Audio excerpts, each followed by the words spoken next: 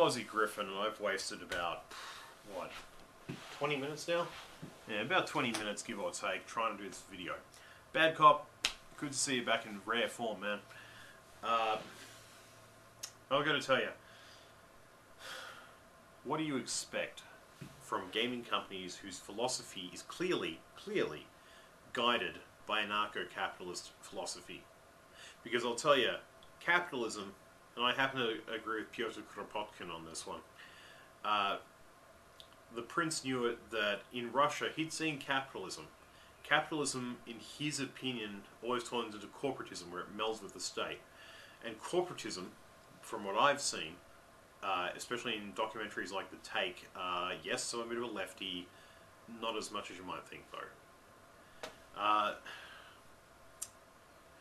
In a lot of cases, will turn into predatory capitalism backed by the state. I'm sorry, it's true. It's all about dependency, and it's all about, what's the other word? Addiction, if they can get away with it. Where you can't help yourself, except that you need, you will need, you don't want it, you need their services to stay in one piece. And really, it's just a slightly different look on extortion. You don't pay the middleman, Windows Live, you're going down. You don't pay the premium price for the game, you're going down. Let me tell you something. I'm going to tack a video down in the description box. I want you to see just what the title is. Just what the title is. You watch the mystery video and you'll see the mindset that's doing it. And when you figure out what's morally wrong with what they're talking about as a premise, you'll see why they're doing this. And here's something a little more stark, alright? Here's something a bit of a slap in the face, however it's a wake-up slap. Let's compare what we've had. In the early 90s, when Monkey Island was released, you got the game. You could hack it if you wanted to. It was your copy.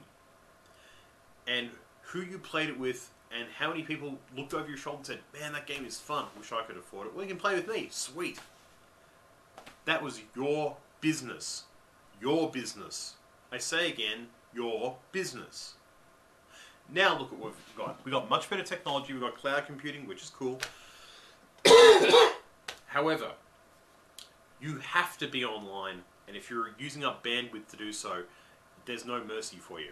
You have to be online to play the game at all. At all. At all. No, just upload it onto your system and play it as much as you like. It's your copy now. Hack whatever's on your computer. No, we can't do that anymore.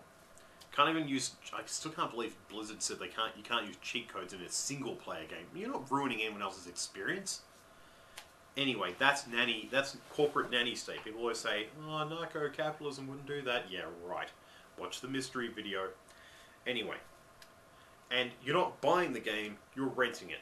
And if you don't conform to the rules of a myriad of corporations, and those terms of, usage agreements, whoever reads those? You're not supposed to.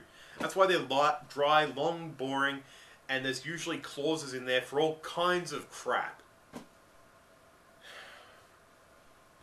So basically, we've gone from owning something and being able to enjoy it, and if you had the extra skills to hack it, you can enjoy it extra ways, to being in a situation where you're afraid to play outside the lines. I mean, come on. I'm actually going to make a prediction in this video. Here's my prediction, okay? The biggest, the most popular game in the next 20 years, even, is going to be a game where you can spontaneously make up the rules of gameplay, and redesigning the game world, kind of like with Little Big Planet, is going to be as easy, is going to be really accessible. So, if you want to create, your own fantasy land around you, I'm not just talking a small area. I'm talking about your kingdom, your rules, and people get, people coming through their areas and rating them as to who's got the, which is the most fun. That game, with you creating your own mini games in there, possibly even getting bitcoins or like real bank account money or discounts or credit of some sort against your subscription fees to the various things. That game's going to be phenomenally popular because it's going to put the gamers in control again, and it's going to let the creative people come up with the good ideas. And here's my second prediction. That game is probably never going to happen because it would take too much money, supposedly, away from people in the gaming industry.